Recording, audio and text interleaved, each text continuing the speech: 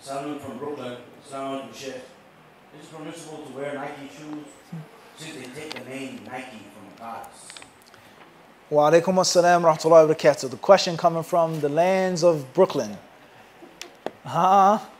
Is it permissible to wear Nike shoes? Brooklyn. Tayyib. Is it permissible to wear Nike shoes? I'll say this humbly.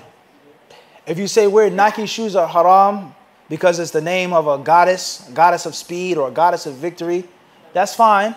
But you can't drive a Mazda or a Nissan or a Toyota or a Chevrolet, all types of watches, all types of pieces of clothing, all types of foods and drinks as well. They have the names of goddesses and gods.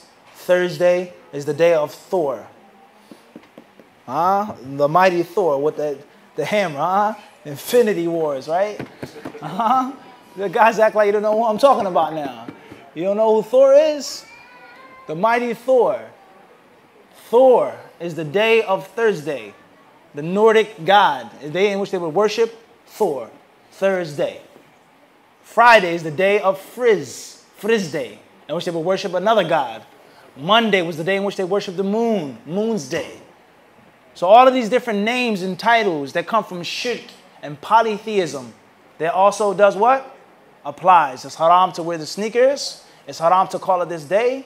It's haram to pick up your paycheck on this day and call it that. You go to your boss and say, Yom Jumu'ah, I want my paycheck. Everybody clear on this? There are many things, different cars that you drive. You ever wonder what is the symbol of Mazda, All types of things, that have haram, shirk, polytheistic origins and roots behind them. You like waffles, Abdul Qawi? You know the original waffle iron was made with a crucifix to honor Christians. Don't take it from me. Read about it. You'll find it in the books. It's a historical fact. So one may say you can't have Belgian waffles now because they come from shirk. So there are certain things that you have to apply what? All around the board. Does Nike, with the check, the swoosh, does it necessarily mean that it's the sign of the goddess? Or it's just the name? Or someone's name is Nikki? Or call a man's name Nick?